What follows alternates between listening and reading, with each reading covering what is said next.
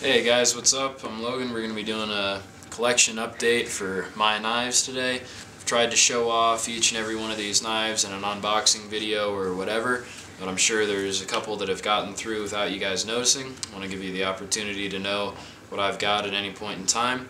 So without further ado, I will get started. We're going to go folding knives, multi-tools, fixed blades from smallest to largest. So starting down here, got a little Victorinox and a little Evite clone, got a CRKT Mount Shasta, Gerber mini paraframe, a K-bar slip joint, Boker slip joint, bigger Victorinox, two Boker AK-74s, buck folding Hunter, Spyderco Centafonte 3, CRKT Ripple Blade Show Edition, the CRKT Notorious, AKC Tactical Leverletto, and a Gerber profile.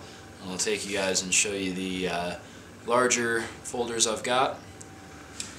Alright, starting at the bottom again, we got the butterfly knife that Chad made for me, cold steel aluminum tie light, Spyderco Volatin subhilt, CRKT M16 Operation Enduring Freedom, and Spyderco Resilience wearing the zip tie modification. Moving on to multi-tools. Before multi-tools, really quick, somehow I left this out of large folding knives, cold steel AK-47, one of my favorite folders. Moving on to multi-tools. Moving on to multi-tools, otherwise known as the Leatherman portion of the collection. The Leatherman Sidekick, Leatherman Skeletool, and Leatherman Juice. Moving on to fixed blades.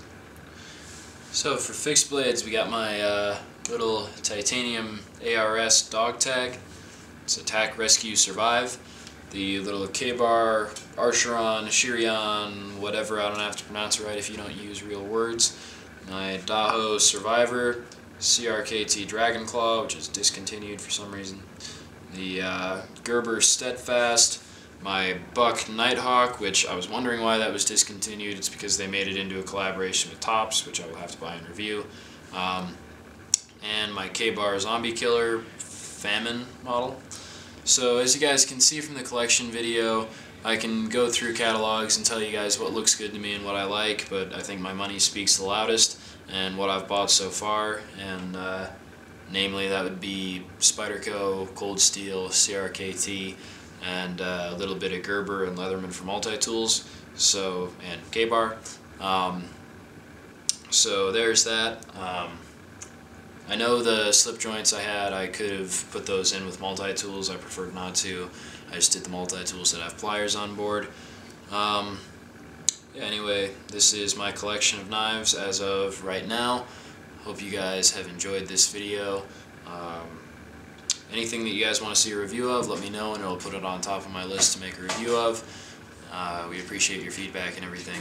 Stay tuned for more of the same.